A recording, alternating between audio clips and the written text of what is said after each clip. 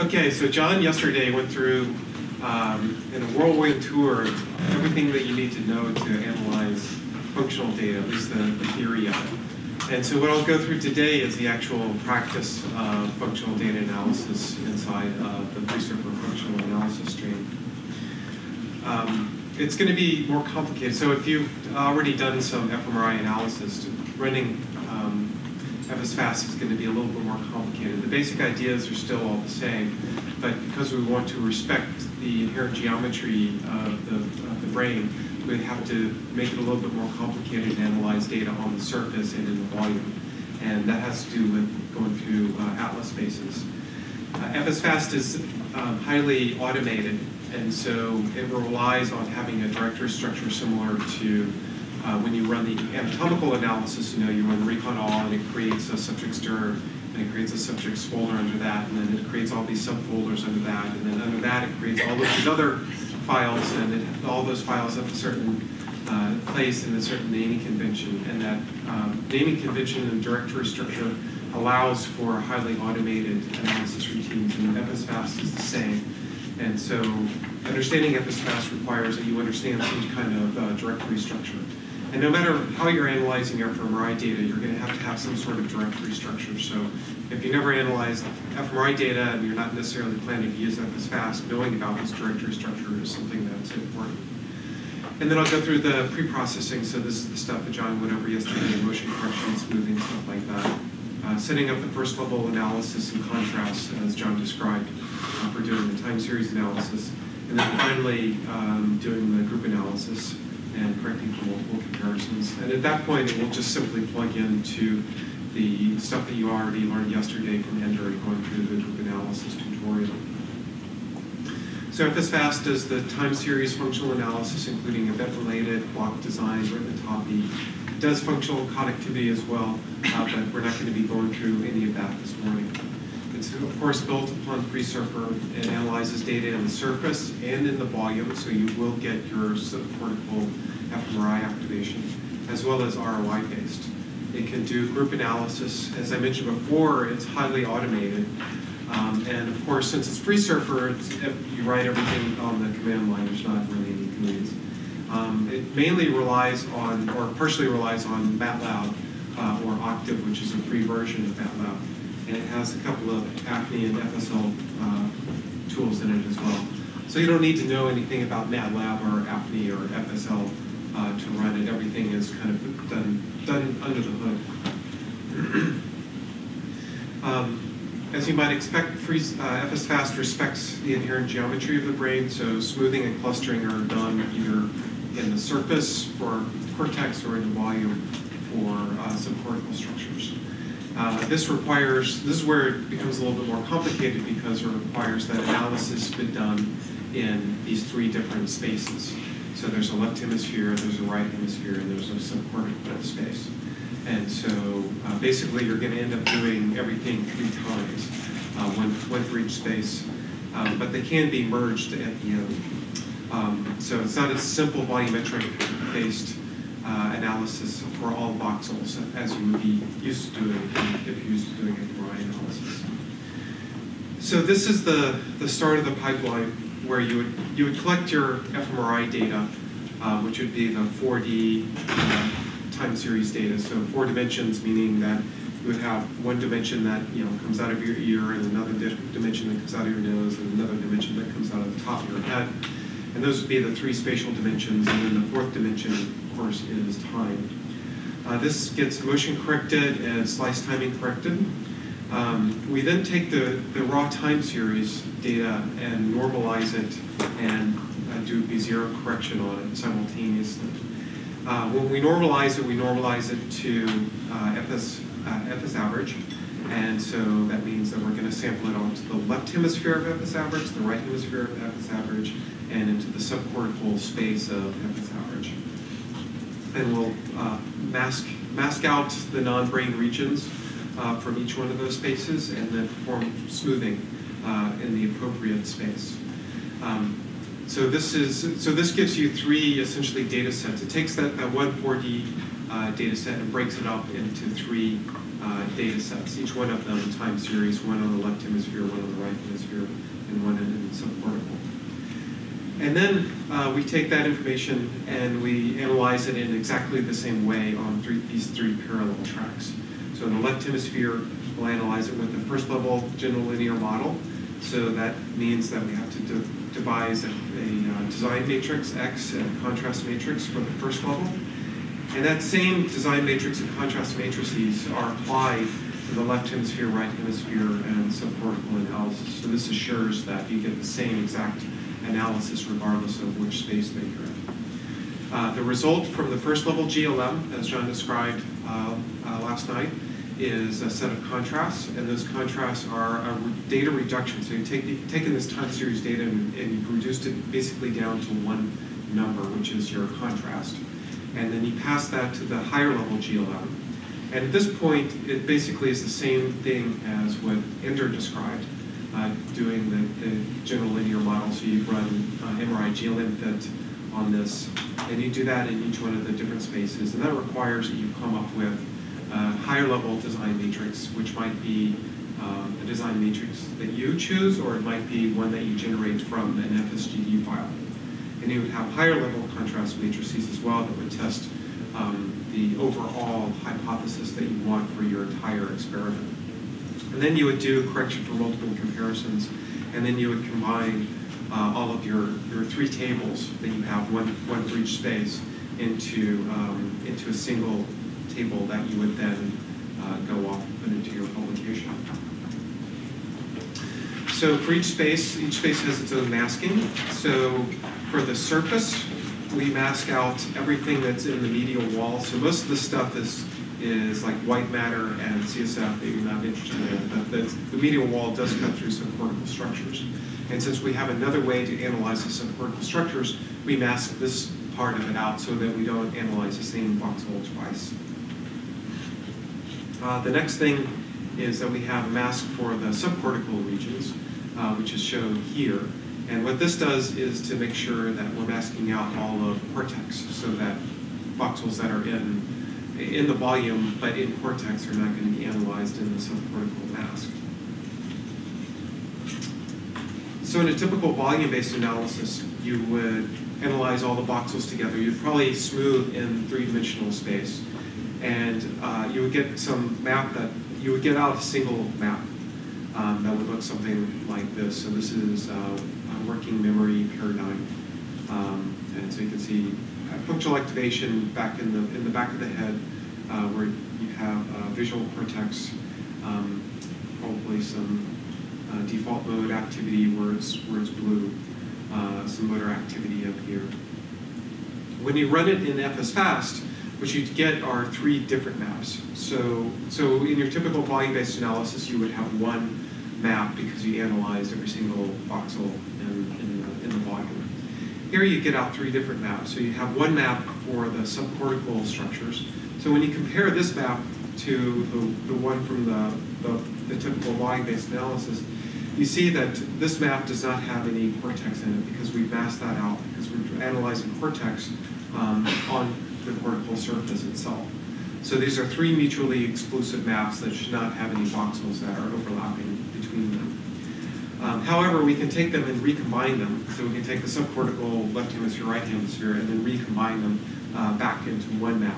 And then that looks something like this, where you look at this top row here and compare it to the bottom row, which is the typical volume-based analysis. So here, for example, you see that the visual activation is tightly bound into visual cortex, whereas it's kind of all over the place here in your typical volume-based analysis.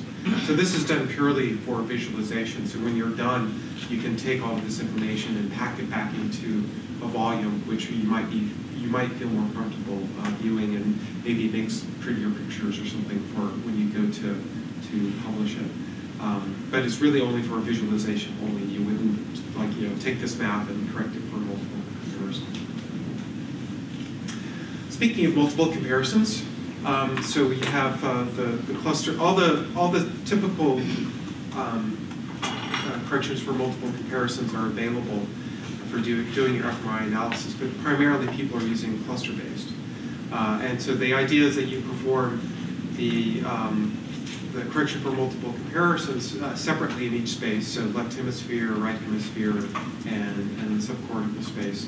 And you get a cluster table for each one of them, and then your final table that you would put into your publication would be a union of all these individual tables. Okay, so that's basically the overview. And so what I'll go through now is all of the gory details that you need to be able to run Fsfast. So this is a list of 9 different steps, and places where you see these green texts are actual command lines that you would run. So it's only 6 or 7 commands that you really need to know. And the first step, of course, is to analyze your anatomicals in Preserver. So it's going to assume that you're basically done with all of your editing and everything like that, and that your anatomical is fixed, and then you start running your functional command. And so I'll basically go through each one of these things, but this serves as kind of an outline for most of the rest of the talk. So first thing you have to do is unpack your subject into the Fsfast directory structure. And I'll go through that next, but that's done with this command called dcm unpack that takes DICOM files and converts them into nifties and creates the directory structure again. How to link the functional to the anatomical, and that's done with the subject name file. You have to copy paradigm files into run directories, and the paradigm files are the stimulus timing files, and I'll go into detail what those are. You then configure your analysis, and this is a place also where Fsfast can be different than other software packages, and that you configure an analysis, which means that you collect all the parameters that you need to analyze the data and how you want to analyze the data. So the number of conditions, the stimulus schedule, the amount of smoothing you want, hemodynamic responses, all that kind of information goes into one place. And you do that once, and if you have 100 data sets, you do that once, and then you run a second program called SelectSav, where it would go off and it would perform the analysis. The preprocessing is done by preproc-sesh. So every time you see a dash SESS, that's always an Fsfast command, and I pronounce it dash sesh. Some people say dash seth. But you made it, right? I made it, yeah. In hindsight, if I knew that I was going to be here 15 years later, like telling people, dash sesh, I might have called it something else. So SelectSav, so preprog runs all the preprocessing, motion correction, smoothing, registration. SelectSav runs the time series analysis, so it creates a design matrix, contrast matrices, and fits the design matrix to the time series data. ISX concat-sesh, it collects all of that data and stacks it into one file, at which point you can run AMRI GLM fit. So at that point, you basically have collected all of your data. You have all your data reduced down to one number for each subject at every point in space. And at that point, it sort of doesn't really matter that it's fMRI. That could be thickness data, it could be PET data, it could be MEG, it could be DTI. It's just one number per subject, and then it goes into the group analysis stream. And then you correct for multiple comparisons. So these last 2 steps are things that you've already gone over, but you'll go over it again because it won't kill you. Okay, so Fsfast is very automated. As much as I could, and automation requires that you have a certain directory structure associated with it and a certain naming convention. And so this is kind of the overall directory tree that you would have for a project in Fsfast. So the top folder I call the project directory. Each folder under that I call the session directory, and the session holds like everything that you would have for a given subject on a given day. So if you had multiple days, if you had longitudinal, each day would have a different session. But mostly you just think of sessions as being subjects. Under that, you have something called a functional subdirectory, which I usually call bold, but if you had, say, multiple paradigms, or if you're doing some task and some rest, then you would put those into different FSDs. Under that, you would have a folder for each run. So run 3, 5, and 6 maybe were task runs, and then maybe run 4 was a rest run or something like that. And underneath that, you would have the raw data. So the raw data, this is the 4D, the time series data, that gets its own folder. And so this is the way that everything starts out. So you're going to have this raw data that's there, and as fSfast runs, it's going to populate that directory, add a whole lot more stuff to it. So even though the raw data looks pretty lonely there all by itself, it's going to have company with it. And these are just some slides that go through and kind of describe in more detail what I just went through. So I think I'll just slide through these guys. So when you set up the directory structure, there are basically three things that you need to do. You need to unpack the raw data into that directory structure. You need to add paradigm files and to create a subject name file. So when you unpack, so the directory structure is a little bit complicated, and if you had to do that by hand every time, it would be a little tedious. So I wrote this program called DCM Unpack, which is kind of generically useful, not just for running fSfast. So you would run it, DCM Unpack, you give it a -src and path to the DICOM folder. So when you collect data, and you say have 5 or 6 functional runs, you have an anatomical run, maybe you have a PCR map, maybe you have some ASL or DTI or something like that. And what you'll get, at least from Siemens, is that everything will be in one folder. And a lot of times the file names are going to be file names that are this long that look like they're nothing but random numbers. So if you go and look inside of this folder, it just looks like total junk. So what you can do is to run this DCM unpack command and point it to that folder, and it will give you a nice little list of everything that's inside that folder. And then you run it a second time once you know what's in there and say, okay, run 3, run 5, and run 6. I'm going to unpack them into the session 1, into a subfolder called bold. I'm going to have them be nifty files, and I'm going to call them f.nai. And this command will go through and sort through those 800 or 1,000 or 2,000 randomly named files and find all the ones that you want and collect them together and repackage them into a nifty file and create this entire directory structure. So it's pretty handy even if you're not going to be using fSfast. Yeah. But if it's already in a 4D volume, you're going to have to make the directory yourself. Or can you run If it's already in a 4D volume, then you would have to make the directory yourself. Yeah. So that's the first step. So now you have the raw data, raw time series data there. So now you have to let fSfast know what the stimulus schedule is. The stimulus schedule is which stimulus you presented when and for how long. And we do that with something called what we call a paradigm file. And this is just a simple text file, and you copy it, possibly a different one, into each folder. Here I call it odd.even.par, and it has this structure with these 5 columns that I'll go to over in the next slide. But each one of them just codes the stimulus schedule. If it's resting state, what do you do? If it's resting state, what do you do? We have a slightly different pipeline for it. So if you're doing resting state, there's obviously no stimulus schedule, so there's nothing to copy in there. So you would just skip this particular stuff. So again, every paradigm file might have its own stimulus schedule, and if you're doing, say, like an event-related design or whatever, it's surely going to have its own stimulus schedule. And even different subjects can have different stimulus schedules as well. This is totally flexible. So what does this paradigm file look like? It has these 5 columns. The first column is the stimulus onset time. The last column is a human-readable name for each stimulus. Actually, that part is ignored because the second column is a unique code for each stimulus. So in this case, I have 3 stimuli that I'm presenting. One is a fixation, which is always 0.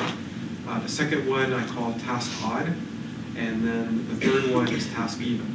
So it's always 0, 1, and 2, and they have to be contiguous numbers. This fourth column is the duration of the stimulus. Our onset time is always in seconds. Sorry? Our onset time is always in seconds. Yes, onset times are always in seconds, and this third column, which codes the duration of the stimulus, is also always in seconds. And there's no constraint on when stimuli can appear. So if you were going to scrub your data or do some kind of correction to deal with motion, this would be the place to do it. If you're going to do what? Scrub your data. Scrub my data to do motion correction, or what? Like if I knew the time points where the motion was high, all I'd have to do is change the duration for the images I knew were bad here. It's calling. Oh, no. So what he's asking about is being able to remove or account for certain time points that may be corrupted. So this only codes stimulus schedule. So that's the only thing that you do with this stimulus schedule. I'll introduce another technique for dealing with bad data points in a few minutes. So this has nothing. So it doesn't have to be linked to the TR. It can be integer or floating point numbers. The durations can be anything. They don't have to be the same for any. All this does is just describe exactly what the stimulus schedule was. Because of course, when you do the fMRI analysis, it's essentially correlational. So you take this raw time series data and you correlate it with some known stimulus schedule. And then this fourth column I have here is all ones, but this could be used for parametric modulation analysis. So for example, if you had some hypothesis that that hemodynamic response was linearly related to their reaction time, then you could put the reaction time in as parametric modulation and then test whether they test exactly that hypothesis. Okay, so now in the directory structure, you have the raw data and you have the paradigm file. And then the last step before you can run the automated commands is to add this thing called the subject name file. And the subject name file is always called subject name. That's its name. And inside of that is the name of the anatomical subject that you gave when you ran recon all. So remember, just because Fsfast and recon all are all part of FreeSurfer, it doesn't know, they don't talk to each other necessarily. You'll analyze your anatomical data in one directory structure, and you'll analyze your functional data in a different directory structure. And you have to be able to tell FreeSurfer that this functional data belongs with this anatomical data. And the way that you link those two together is through this thing called the subject name file. So you put the subject name file directly under the session folder, and its contents are the name of the subject. So in this case, like maybe BERT, or good output, or bad output, hopefully not. Whatever it is, the name of the subject that when you ran recon all is what you put inside of the subject name file. And so now Fsfast has everything that it basically needs in order to go in and automatically analyze the data. Almost everything, because it still needs to be able to you still have to configure the analysis and configure the contrast. Okay, so there are a lot of automated commands that you use when you run Fsfast. And so basically, nobody likes command lines, including me. Like, I hate command lines, but I like them better than I like having GUIs and stuff. So basically, when I write software, I try to make it so that I don't have to type very much at the command line. And so I have all these shortcuts in there. Some nobody will ever know about other than me. But I'll tell you one of the jewels that I have, which is this, what I call a sesh ID file.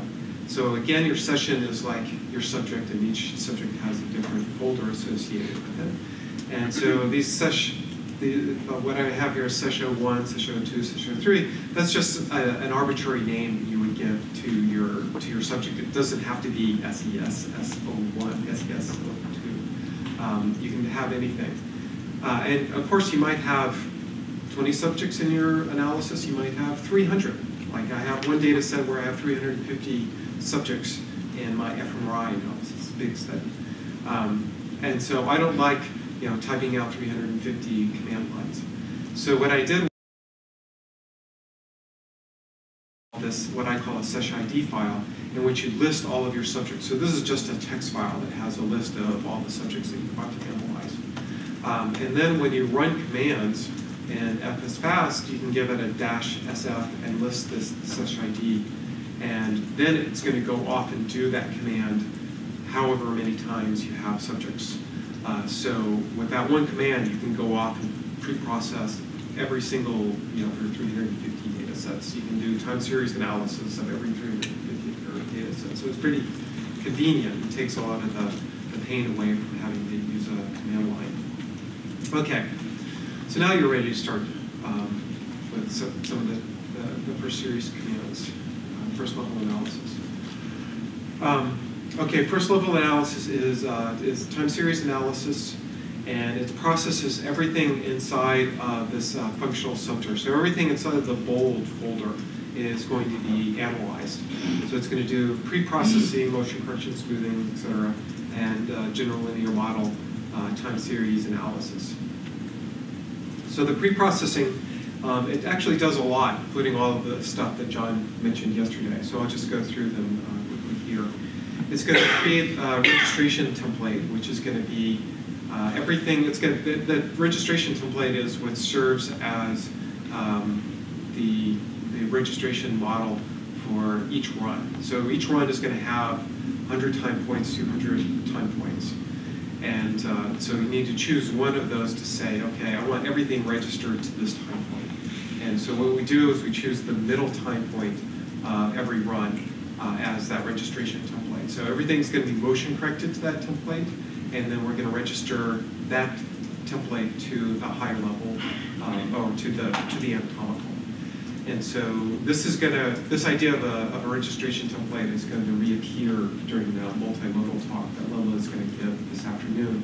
So if you're interested in applying the anatomical analysis and you don't want to use Fsfast, or you have some other, like PET or ASL or something like that that you want to analyze, then this registration template is going to become very important because that's how you're going to link the anatomical analysis to your cross-modal analysis. Okay, so it does motion correction to that template. It will do slice timing correction if you are using it. It will register the anatomical to the functional. It will create these masks that I described, so the left hemisphere, the right hemisphere, and subcortical mask. We'll perform a global intensity normalization, which is just a rescaling. And it will resample the raw time series to the MNI 305, which we use for the subcortical volume analysis, the left hemisphere and the right hemisphere. And if you're doing B0 distortion correction, that's where that will happen as well. Then finally, after all of that, it performs spatial smoothing. So again, you start off with this 40 time series data set, and then it breaks it up into 3 time series data sets. And the command that you run is something called preproc-sesh. You get an SF, and this is the seshID file that has a list of all the subjects that you want to analyze.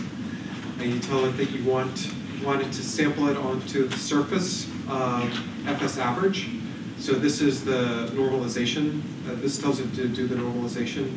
And LHRH says to do it onto the left hemisphere of FS average and onto the right hemisphere of FS average. If you want it to do the volume-based analysis, you give the -MNI 305. So that will do it in the subcortical space. And then here I just tell it to smooth it by 5 millimeters full with halfbacks. And per run says to do it on a run-wise basis, motion correction and registration on a run-wise basis, which is what we almost always do. A couple of things to note here. You could break this up. Let's say that you wanted to do volume-based analysis where you smoothed by 5 millimeters, but you wanted 10 millimeters when you smoothed on the surface, because you can smooth more on the surface than you can in the volume. In that case, I would run this command 2 different times. In one case, I would remove this -MNI 305 and only list the FS average, LH, RH, and then I would change the smoothing level to 10. In the other instance, I would remove this indication of surface, and I would leave the full width half maximum of 5. If I'm doing slice timing correction, I would include an option there. And to get more options and find out exactly what it's doing, you can run preproc-sesh with dash help. So this is going to go off and it's going to do all that stuff. And if you have a lot of subjects, this can take quite a bit of time. I should point out here that if you had, say, 300 subjects and you wanted to run them all in parallel, you could create different session ID files with, say, 50 sessions in each one of them, and then run this command 7 different times. You have 350 subjects, and so you could launch all 7 of them simultaneously. So when you're done, this is what the directory structure looks like. You have your project folder where you run all of these commands from. You have the session folder where your subject's data is. This is a functional subdirectory. This is each run. And then here we have our f.nii, which is our raw time series data, and odd.even.par, which is our paradigm file. And then all of this other stuff is added by this preprocessing command. And the most important things are these 3 different files that are in green. So one is the left hemisphere, one is the right hemisphere, and the other is the volume-based analysis. So now you have your data all pre-processed and nice and clean and everything, and you're ready to start doing the first level general linear model. And as you probably learned yesterday from John, like doing fMRI analysis is not like doing anatomical analysis. It's considerably more complicated, and there are a lot more bells and whistles and lots of more decisions that you have to make. The design is much more complicated, the analysis is much more complicated because of these things. So there are lots of decisions that you have to make, even prior to collecting data. And then you have to make decisions about how you're going to take that data and collapse it down into that one number that you're then going to pass up to the next higher level. And this isn't the case for, say, a thickness study, because you analyze your data and you get thickness, and that thickness is that one number. And so there are not many decisions that you have to make about how to create that one number. But in fMRI, it's a very different story. So you have to specify a whole lot of information when you go to analyze your data, such as you specify the model that you want, so it's either an event-related or block design, and from an analysis standpoint, event-related and blocked are exactly the same thing. We also have the opportunity to analyze something called an AD blocked, which is just a periodic, on-off, say, or 2-condition task. We have retinotopy that's used for studying the visual cortex and the different the stages of visual processing. You have to specify the task timing within this paradigm file. You have to specify the hemodynamic response that you want to use. And then after all of that, you still have to specify what the contrasts are that you want to test your hypotheses. In addition, there could be functional connectivity as well. And that's just describing kind of your signal of interest. But there are lots of signals that you're not interested in fMRI, unfortunately. And so you have to specify how you want to handle those things as well. So there are low-frequency drifts. You can do this time point exclusion file. You can include motion correction regressors as regressors of no interest. Or if you're measuring physiology, heart rates, respiration, that kind of thing, then you can include those as regressors of no interest as well. And then on top of that, we have something called temporal whitening, which is done automatically. So this is an example that John went over yesterday. This is a flashing checkerboard and auditory tone and finger tapping. And it's on, off, 15 seconds on, 15 seconds off. And so what I did was, for demonstration purposes, I just divided this up into task on and task even. So we end up with three conditions. We have a fixation point for 15 seconds, we have the even blocks, and we have the odd blocks. And so we would set this up into a general linear model where, again, this thing on the left is the raw time series data at a single voxel, and we'll just do the same thing for every single voxel. And I said that this is a weighted combination of different effects: the effect of the odd block, the effect of the even block, and the effect of the baseline. So what I'm saying is that this raw time series, everything in there can be modeled by these three different effects, and each effect has a particular weight.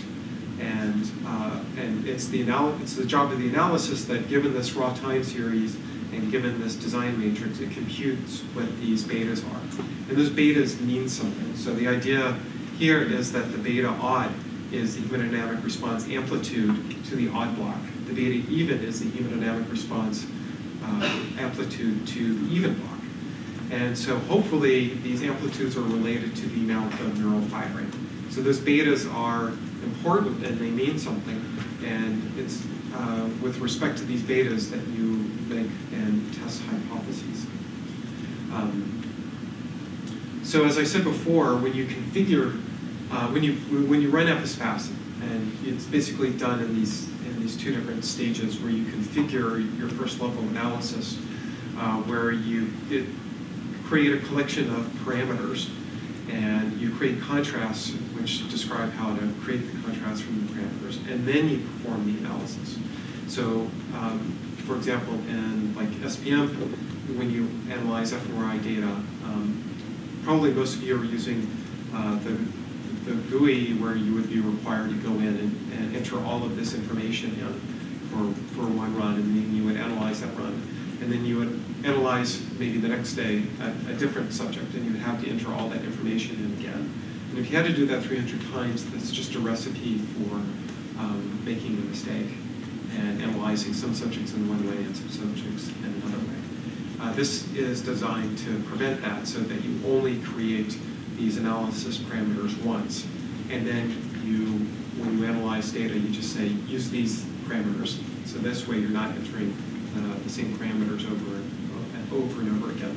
But it does make things a little bit less intuitive, because you're just configuring on one step and then analyzing another step. Okay, so this bad boy is called MK analysis session. This is what's going to configure the first level GLM. And so you would run this from the project directory. And when you run it, what it's going to do is it's going to create a new folder. And that folder is going to be called the analysis folder. In this case, I call the analysis odd even.sm5.lh. And this is going to be the analysis folder for the left hemisphere FS average smoothed by 5 millimeters. So the name is arbitrary. You just need to have a name that is descriptive. And it's going to create this file called analysis.info, which is just this text file that's going to have all the parameters that are entered into this command line. So what I'll do is just go through the different parameters and try to relate them to you. Because what you're going to have to do is make when you start with your design, you're going to have to choose what these parameters are. And some of them are fairly stereotyped, but other ones are going to be unique to your own design. So the first one is to specify what preprocessing options you want. So we've already preprocessed the data, which is fine. So I just needed to tell it where to find the preprocessed data. So for this analysis, I'm going to tell it that I want to analyze the data on FS average, left hemisphere of FS average that's been smoothed by 5 millimeters. And once it has this information, it can go into this directory structure and it can find the right preprocessed time series data file here. And remember, we have to do this for left hemisphere, right hemisphere, and for the MNI 305. So when I do this for the MNI 305, for example, I would give it a different analysis name. And inside of the project, it would then have 2 analysis folders. And in this one, I would say, in this command line, I would say to use the MNI 305 and that's been smoothed by 5 millimeters. And then it can go in and it can find, when we actually go to analyze the data, the raw data, or the time series data that's been pre-processed for the MNI 305. So moving on with the command, I give it a dash paradigm, and I tell it odd even dot par, and so that tells it to, when it goes to analyze the data, to work its way down through the tree and find something called odd even dot par, and that's where it's going to get the stimulus schedule from.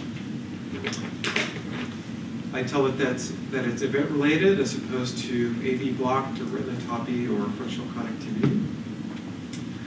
I tell it to use a particular hemodynamic response function. So in fSfast, we have 3 different functions that are possible.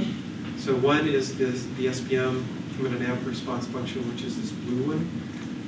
Then I have one that FSL uses, and then I have one that I created about 15 years ago called fSfast. And I usually just use the SPM hemodynamic response function. In the end, depending upon what your design is, it may or may not make any difference at all. If you have, so the longer your events are, the less of a difference it makes. So if you have a 15-second event, then it makes almost no difference which hemodynamic response function you end up choosing. If you have something that's really short, if you're doing an event-related design where it's 2 seconds, then it can make more of a difference. But even then, like I've done a lot of analyses, like trying to find differences in these things, and haven't been able to find much. So I generally don't agonize too much over my choice of hemodynamic response function and just use the SPM hemodynamic. So this is the canonical one that comes with SPM. I found out what the parameters were, just was able to improve that function. If you want to add derivatives onto that, which some people do, you can tell it how many derivatives you want. Here I say 0, so there are no derivatives. It's just using the main component of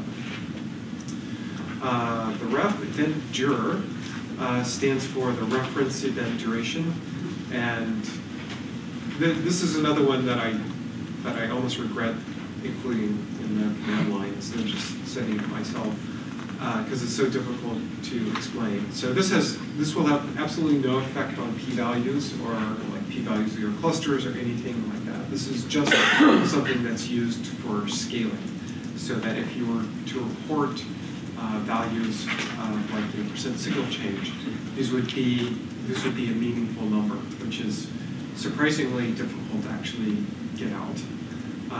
And the only thing I'll tell you here is that simply just set it to the duration of the stimulus in your paradigm file. So if your stimulus is a 15-second block, it's just 15 seconds. If your stimulus is a 2-second event-related paradigm, then just set it to 2 seconds. And if you have different numbers, or your different stimuli have different durations, then just set it to the average one. When you want to look at the effect size for a task regressor that's varying continuously, does the ref event duration get discarded, or if it's a task regressor that's what? It's varying continuously. Varying so there's continuously. no preferred duration for a task regressor. I'm not sure. I mean, I guess you could do that as like a parametric modulation, I guess. Can you give me an example of? Sure. So if you were to be tracking reaction time and areas that were correlated with shorter versus longer. Okay. So a reaction time would just be a straightforward parametric modulation. And so ref event duration would be discarded for this. It wouldn't affect the scale. I would just set it to the still the duration of whatever your stimulus is.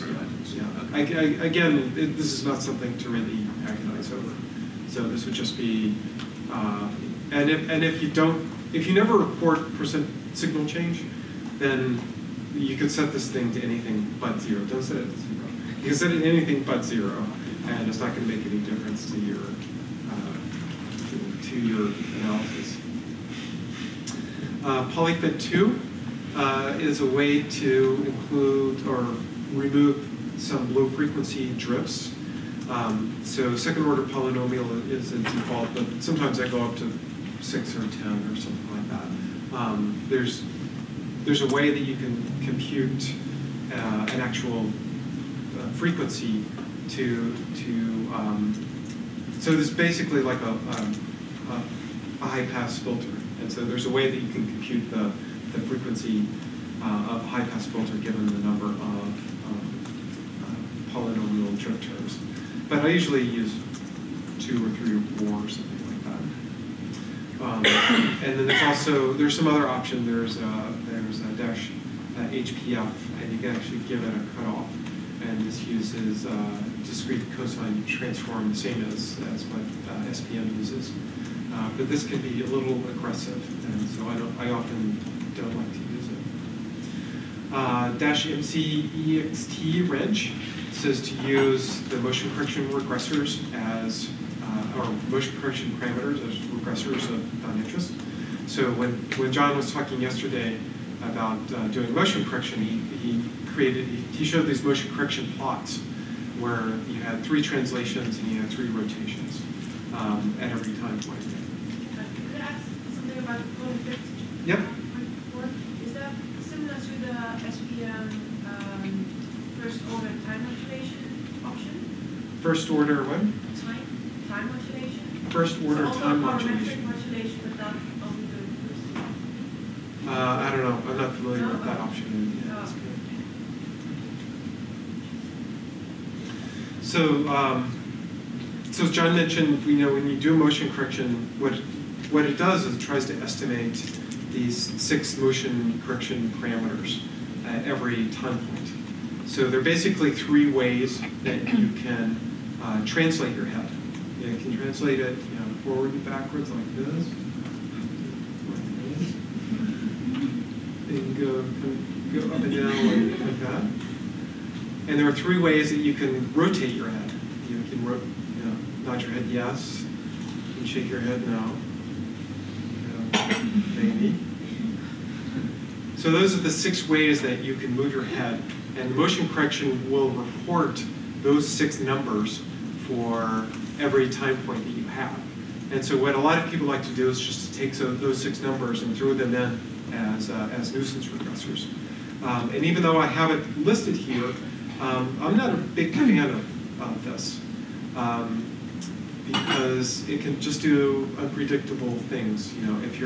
If you have a little bit of motion that just happens to be stimulus correlated, then it's going to create all these collinearities in your design matrix, and then really funny things will happen. So I've seen it on very few occasions actually help out quite a bit, but most of the time it kind of doesn't do much because motion is just something that's very, very complicated. So you can just leave that flag off? So I just leave that flag off. For resting state data, I usually include it though. What do you do instead? You just have a limit and you don't use some people? So I don't usually I just include all of my data. I've done a lot of studies where I try to exclude based on some criteria, and or I look at high movers versus low movers or something like that. For task-based data, I can't really find much of a difference. And I think most of the time, if you're powered well enough, then it's probably not going to make that much of a difference. For resting state data, it can be a very different story. I haven't analyzed tons of resting state data, but motion can be quite a confound for resting state data as well.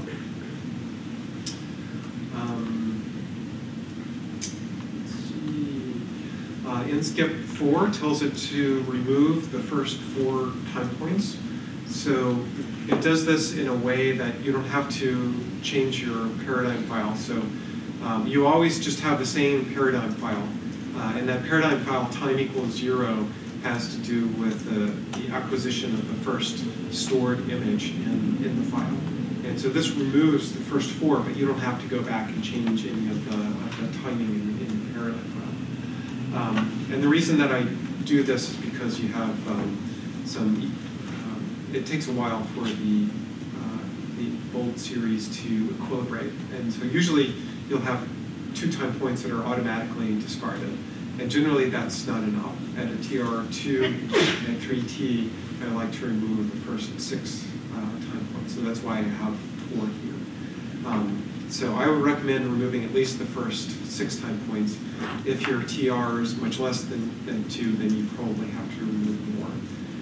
Also, I want to take the opportunity here to point out that you can create something called a time point exclude file, and this is getting to the question that was asked earlier. Like if you just had, if you looked at your say motion correction, and the person was very, very still except for one time point where they had like a big head bob, and you just wanted to remove that one time point or the several time points around it, then you can create this thing called this TP exclude file, in which you put the time in seconds of the time points that you want to remove, and then and put that into the folder along with where your raw time series is. Then Fsfast will go in there and kind of surgically remove those particular time points. So there's nothing that you don't have to go in there and cut it out yourself. Maybe I missed this, but how do you identify the TRs that were eliminated in the specified system? And how do you identify TRs that you would want to remove? Or how do I, what was produced to identify the TRs? There's a motion correction file. So what most people would do would be to look at the motion correction plots, and we have software to actually bring up plots, or you can just bring it up in MATLAB or something like that. But you could look through there. At one point, I wrote something that would try to detect spikes, but that was like 10 years ago when spikes were a problem, and now it never seems like skin is spiky all that much anymore. But you, in theory, could look at like the mean time course or something like that. Is there any way to say you're doing a block design, you do TR, the TR before and the TR after? TR before what? Before the spike. Oh, if there was a spike, if there was just like a scanner spike, I would just remove the. I would tell Fsfast to exclude a particular time point, and you wouldn't need to go either side. If there's actual motion, then you probably need to exclude like 3 or 4 time points after that. The time points here, are they the first 4 volumes or TRs or seconds? Or? The first 4 volumes. So the end skip here tells it to remove the first 4 volumes, which are the first 4 TRs. So how is that really different from adding in as a nuisance regressor? Adding what in? The exclusions? Exclusion, the time points. So that's exactly the way that Fsfast works, is that it includes anything that you want to exclude as just another nuisance regressor. So this is a standard that thing. here, you could do that. Yeah, you could actually, you don't actually have to do that. If you wanted to, you could include these 4 points in your time point exclude file. There's some redundancy there. Okay, moving on. Then you tell it what the TR is and the number of non-null conditions that you have. So in theory, this information is redundant because the TR is saved in the raw data, and the number of conditions is in your paradigm file. But this gives Fsfast some redundancy, so it can say, okay, you think the TR is 2, but in reality, the TR was 2.2. And so it will stop and say, fix this problem because something went wrong. And so this just is a way to prevent you from analyzing data in a way that you're not actually intended. So if, like, on one day the operator accidentally collected data at 2.2 second TR instead of TR2, then this will flag that and say, I don't know what to do. You have to do something different.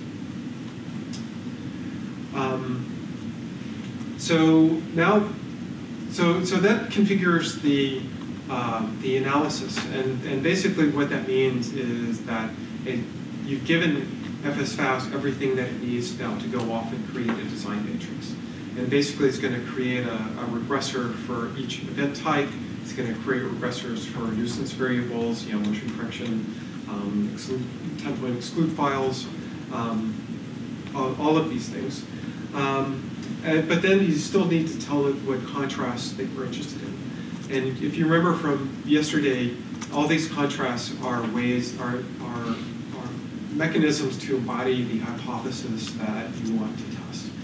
And so this is the second thing that people often have problems with when they're doing fMRI analysis, or really any analysis, being able to translate the hypothesis that they want to test into a contrast. And so we tried to make that a little bit easier in Fsfast. But the basic idea is that you have these regression coefficients. You have a regression coefficient for each regressor, nuisance or otherwise. And you have to take them and reduce all of those betas down into one number, and then retest that number against whether that number is statistically different from 0 or not.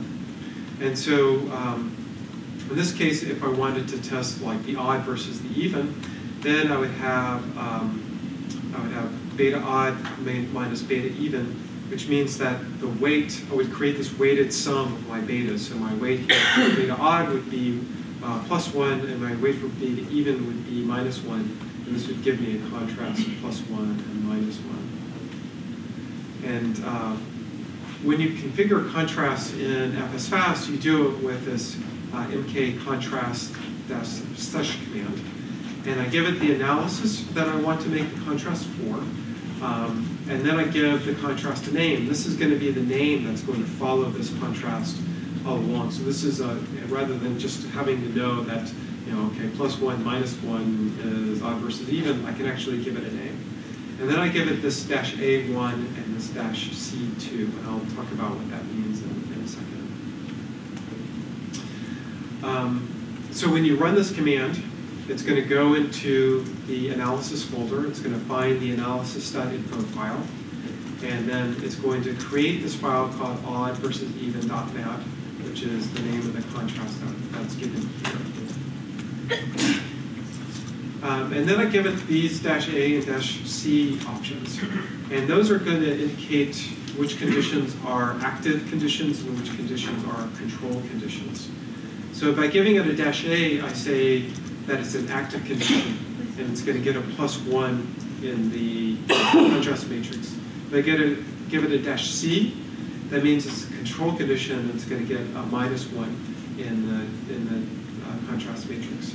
And so this 1 and 2 are derived from the paradigm file. So in this case, 1 ended up coding for task odd, and 2 ended up coding for task even. So what I get is condition 1 minus condition 2, which is task odd minus task even, which is why I call this odd versus even. An exception to this is if I specify a condition to be 0, in which case it says to compute a contrast with respect to fixation. And so in this case, I said, I wanted to test the hypothesis that the response to the odd block was significantly different than fixation. So that there's a deviation from baseline. So I give it -A1, where 1 is the task odd, and versus 0, which is the fixation. So in this case, my contrast matrix is going to be 1, 0. So the 1 is the first column of my design matrix. That is the task odd, and 2 is going to be task even. In this contrast, I'm not interested in task even, so I give it a 0 in the contrast matrix, indicating that it's effectively, at least for this contrast, a nuisance variable. So this is a more complicated example of what if you have 3 conditions.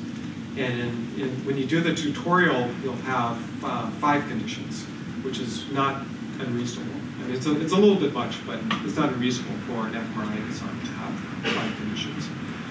So I just have 2 little examples here to show, like, what if I were presenting faces that were happy, sad, and mad? And I had a hypothesis that the response to happy is different than response to mad.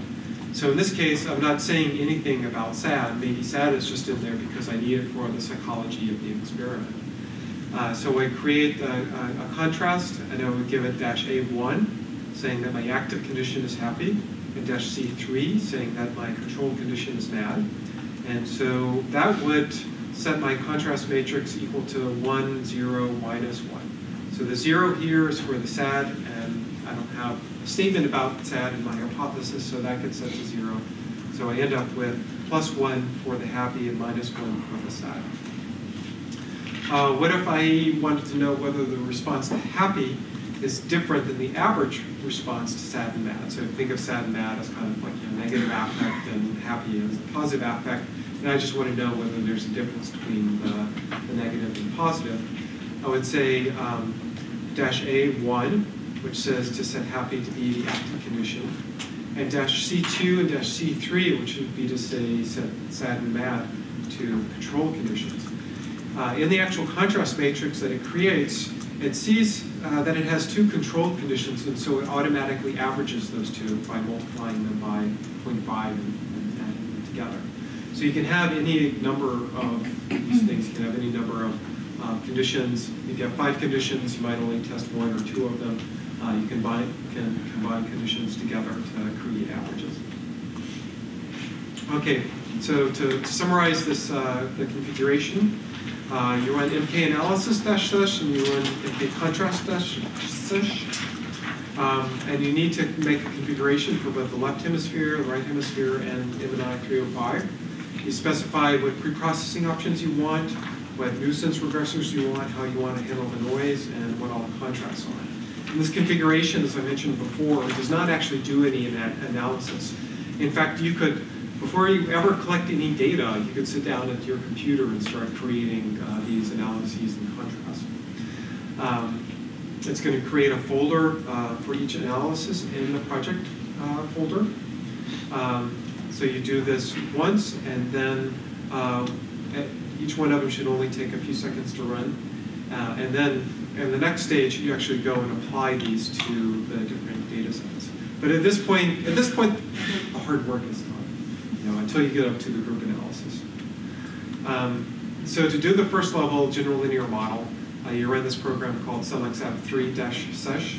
Give it the list of subjects that you want to analyze. And then you give the name of the analysis. And so once it has this, now it can go off and do everything. So it can find the raw data because it knows where the session is, and it knows to go down into the bold directory, and it can find all the runs, and it knows what the raw data is called, and it knows what the paradigm file is called. And it can, from the paradigm file and all the information that you gave it, it can construct the design matrix. And from the design matrix and the raw data, it fits the data to the design matrix and computes the betas, the regression coefficients. And from the contrast matrix, it can compute the contrast. It takes all the first level analyses, all the first level runs. So if you have 5 runs in your fMRI acquisition, it will combine them all together. Something I call a smart concatenation, which is basically a fix-and-fix model. So this is what John was describing yesterday, of combining first level analyses in a fix-and-fix model, and then you use mixed or random effects at the higher level. So it does all of the sessions, so this could take a while if you have 100 of them. It will not rerun anything if something is up to date. So what it does is it goes in and it looks at the timestamps of all the different files, and it says, okay, nothing has changed since the last time that you ran this. So it'll say, okay, I don't need to run this particular session again. So this way you can just give it all the sessions that you have, and it figures out what needs to be analyzed. And if something changes, it'll only reanalyze what needs to be reanalyzed. So this is pretty handy, especially if you have big data sets and you can't quite remember what you analyzed and what you haven't analyzed. All you have to do is type SELEXAP3 and it'll figure everything out. So the first time that you run it, it might take hours and hours to run. Probably it takes 10, 15 minutes if you only have a couple of runs, or maybe it takes an hour, a bunch of runs per subject. But then after all of that's done, if you were to rerun it again, it would just return immediately saying everything's already done and I don't have to change anything. This step does require either MATLAB or Octave. Octave is the free version of MATLAB. Okay, so require means just install it, and then MATLAB will take care. You just need to install MATLAB and have it in your. Anything else, MATLAB, and then like there are several. It runs a couple of FSL and AFNI commands, but it's only like one FSL command and one AFNI command, and we actually got permission to distribute those commands with Preserver, so you don't have to have FSL or AFNI installed. No, the question is there a particular toolbox? Oh, a particular toolbox in MATLAB? No, it's just a general toolbox. Yeah, I mean it does. What I did was I rewrote a lot of functions in MATLAB that would have required a toolbox because I wanted to avoid having to have toolboxes. Okay, so at this point the hard work of the first level analysis is done. So you can tell that it's a lot more complicated than just running recon all and getting the thickness number up. But at this point, you have your one number that you want to bring up to the next higher level. So if you were to look inside of your project folder, you would see that you would have you're inside of a session, for a given subject, you have a bold folder. Underneath that, you would have an analysis folder. Underneath that, you would have a contrast folder. And underneath that, you would have these three files here. The CES.NII is the effect size. So that's basically the percent signal change of the contrast. You have the CES var, which is the variance. And if you were to take the ratio of those two, you would get a t value out of it. And from that, you can compare the so we have these three maps that are available at the first level analysis. Yep. What degrees of freedom does it use for that T and sig on the individual subjects? What degree of freedom does it use for that T and sig? It's the total number of time points across all runs minus the number of regressors that you have. So that's going to be on the order of several hundred. A lot. So I forgot to change these slides, but when you so at this point, before going on to the higher level, you can actually look at your individual subject data set. You can do this with this tk-surfer-sesh command or tk-meta-sesh. So tk-surfer and tk-meta are visualization tools that are a little bit older. We have something new called FreeView, which you've been working with. And when you run these commands, they're actually going to call FreeView. They won't call tk-meta and tk-surfer. But this allows you, these commands, you've probably noticed that the FreeView command lines can be that long. This allows you to just type shorter commands, and it'll go off and find all the things and create a FreeView command line for you. So like I said, I don't like typing anymore. So here I say tk-surfer, I give it the session that I want to see, I give it the analysis, I give it the contrast. I can actually give it multiple contrasts if I want to, and the same thing for tk-meta. And when I bring it up, it's going to look something like this, where at this point it's on the FS average grain, but this is an individual, and then you see some positive activation, you see some negative activation, and then it's up to you to start interpreting what all these different things might mean. But again, you'll see it on the left hemisphere, on the right hemisphere, and for some political structures. And again, you're not going to see any functional activation in Cortex for the volume-based analysis because that's all been passed out. Okay, so now you're done with your first level analysis, and this is basically what the Fsfast directory tree looks like. So you have your project folder, you have a bunch of sessions underneath, and they all basically look the same. You have a bold folder, you have an analysis folder. Under the analysis folder, you have a contrast, and then under that, you have the CES and CES var files. And these are the things, two things that are going to be passed up to the next higher level. So in our block diagram here, we're done with this first level analysis where Fsfast created design matrix and created contrast matrices, and we're ready to move up to the next higher level. And at this point, it's going to start to look very similar to what Ender presented yesterday. So in the anatomical stream, prior to running GLM fit, what you would do is you would run MRI as preproc. And that would go through and it would sample all of the data, like the thickness data, from the individual surface to FS average. And it would stack it all together and it would maybe smooth it as well. And then you would be ready to run MRI GLM fit. And so there's this command called ISX concat-sesh, which basically does the same thing. So you tell it which analysis you're working with, and the contrast that you want. You give it the sesh ID file that you want, and you give it an output folder. And so what this is going to do is it's going to create the output folder, and under that, it's going to create another analysis folder. Under that, it's going to create another contrast folder. And then what it does is it goes through each one of these different sessions and simply takes all the contrast files and concatenates them together into the CES file. And it takes all the variance files and concatenates them together into this one file. So these two files here are just a stack of the fMRI contrast across all of your subjects. And the sesh ID file here is important because the order of the subjects that you're going to have in that stack is going to be the same as the order that you have in this list of sessions. And so when you actually go to do a group analysis, remember you're creating an FSGD file which is going to create a design matrix at the higher level. And each row in that design matrix is going to be a subject. And so if the order of the rows in your design matrix does not match the order of the subjects in your input, then you're going to have two things that are mismatching and it's just going to turn out to be garbage.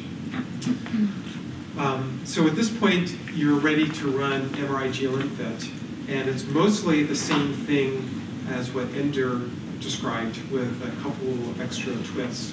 So as John described yesterday, there are three ways to do a higher level GLM analysis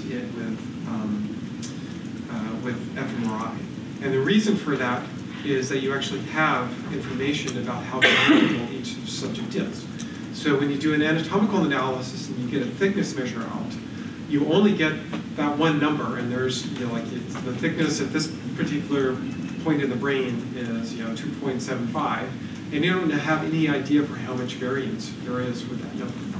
So your only option at that point is to do a random effects analysis where you just pretend like that number, it doesn't have any noise in it. But that number has noise in it, and these fMRI numbers have noise in it. But the difference is that I have some estimate of how noisy that fMRI is because I collected hundreds of time points on this particular subject. So I have an idea of how noisy that is, and that information can be incorporated into this higher level analysis. Okay, so you run MRI GLM fit as you would for the anatomical analysis after CDing where these files are. And so what I'll do is I'll just step through some of these commands which you've already seen already, but won't kill you to see it again. And there are a couple of extra twists that are unique for fMRI. So first I tell it that this is a surface-based analysis, and I tell it that the surface is FS average, and that it's going to be on the left hemisphere of FS average. And remember, I'm going to have to do this 3 times, one for the right hemisphere and one for the MNI 305. I tell it the input is CES.NII, and when you're in the anatomical stream, this would be the stack of thicknesses. In this case, this is the stack of contrast values. And this is where the twist comes in, where I give it a dash WLS, which stands for weighted least squares, and I tell it, I pass it the variance. So this is the stack of variances. And so this tells it how much noise, how noisy each subject is, and it can incorporate that into the analysis. And everything else is basically going to be the same. So here's this FSGD file where you've listed all of your subjects and demographic information, the information that you want to use in your design matrix. And just to point out again that the order of the subjects in this FSGD file has to be the same as the order of the subjects in your sesh ID file when you ran ISX concat-sesh. Will it throw an error, or will it likely run with mismatched things? And It will not throw an error because it won't know. If you have a different number in there, then it will throw an error. But otherwise, it's like, you know, it has no way to know unless you tell it. Yeah, it's not like it like Yeah. It's actually possible to pass the FSGD file to ISX concat-sesh, in which case it'll have the sesh ID file and the FSGD, and then at that point it can see that it's different. So again, you have to create your higher level design matrices, and this is again identical to what you would do in the anatomical string, but I just want to emphasize the fact that you have these two different levels of analysis. So it's like a hierarchical general linear model, where at the lower level you have a design matrix which models temporal effects, and you have contrast matrices which you use to test hypotheses at the first level. At the higher level, you have instead of time series, you have demographic effects of age and IQ and diagnosis and gender and handedness and stuff like that. And you have contrasts that are then going to do something a little bit possibly different, because at the higher level, you're actually bringing in contrasts from the lower level. And so it becomes a little bit more complicated to think about. Let's say that you had normals and schizophrenics, and in your fMRI you're looking at happy faces versus sad faces, and you wanted to test for an interaction between schizophrenics and normals.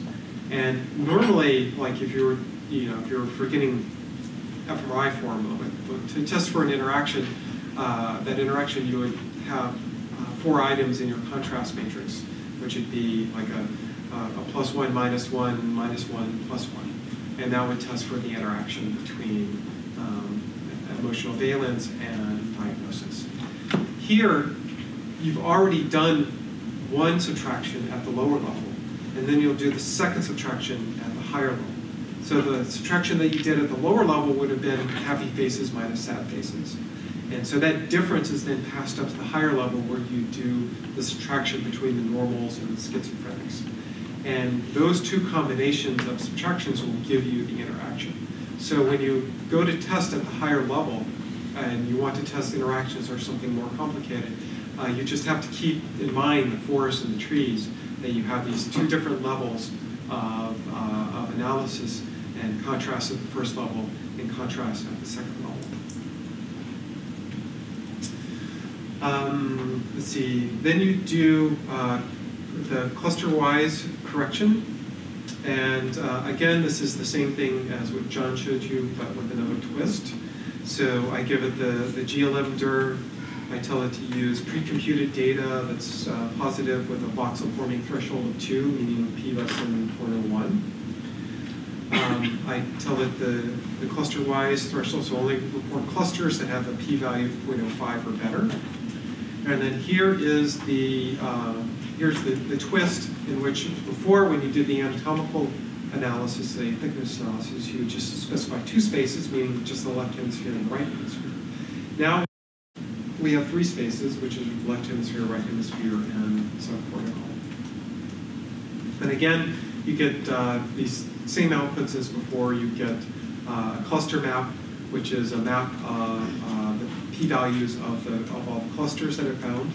The OCN, which stands for output cluster number. So this is this annotation that it creates. So when you click on the annotation, it tells you this is cluster number 5 or whatever. And then you get a summary file, which is a text file that has the size of the clusters, their XYZ coordinates, and their significances. And again, this is totally corrected for multiple comparisons across all the spaces, and this is what you would take and put into your publication. So you would do this again for your left hemisphere, right hemisphere, and MNI 305. For the subcortical analysis, it's basically the same, except there's a slight twist when you go to correct for multiple comparisons, and then you give it a --G or F, which tells it to use the Gaussian random field approximation, but it's basically the same thing. It's just a cluster-wise correction. Right, so the only difference between what I did before and this one is that you give it a Gaussian random fields correction. And again, 3 spaces. And again, it creates all of the same cluster maps, output, cluster number, and cluster summary files. And then in the end, you get these 3 cluster summary files, and that's what you can put into your publication. So in the full group analysis, you would have left hemisphere, right hemisphere, and MNI 305. And there's actually, so you would have maps, cluster maps for each one of those. And you can take those 3, as I mentioned before, and recombine them into a volume. And you'll do that during the tutorial. So to summarize, it's Fsfast is a pipeline. You have certain commands that you run in a certain order. You first analyze your data in FreeSurfer, make sure that it all looks proper. You unpack your data using DCM unpack, which will create the directory structure for the Fsfast directory structure for you, or you can do it by hand, in which case you have to create the directory structure yourself. You create the subject name file, which allows Fsfast to link to the anatomical analysis. And then you copy these paradigm files in with the raw data. And these paradigm files are the stimulus schedule, which stimulus was presented when and for how long. You configure your analysis using MK analysis and MK contrast. And that doesn't analyze any pixels. You can do it before you actually collect any data. All that does is to collect all of the parameters that you want to use to analyze your data together. So it knows how many conditions you have, it knows what the paradigm file name is, it knows what preprocessing options you want to use. You then go off and analyze your data by starting with preproc-sesh, which does the motion correction, slice timing correction, zero distortion correction, global rescaling, registration to the anatomical, what else should I forget? And then you run selexav3-sesh, and that goes off and does the first level analysis, fits the design matrix to the raw data, computes betas, computes contrast variances. You then go to the higher level analysis where you run isx-concat-sesh, and that takes that one number, so your contrast is just one number that is computed across all of for each subject. And so that at that point, it's like a thickness value. So isx-concat takes that one map per subject and concatenates them together so as a preparation for the higher level general linear model, which is done with MRI GLM fit. And then you have correction for multiple comparisons using MRI GLM fit-sim. That gives you 3 tables, one for the left hemisphere, one for the right hemisphere, one vertically. And then I've been working on this last one, which is published as where you just give it the analysis and the name of the journal that you want.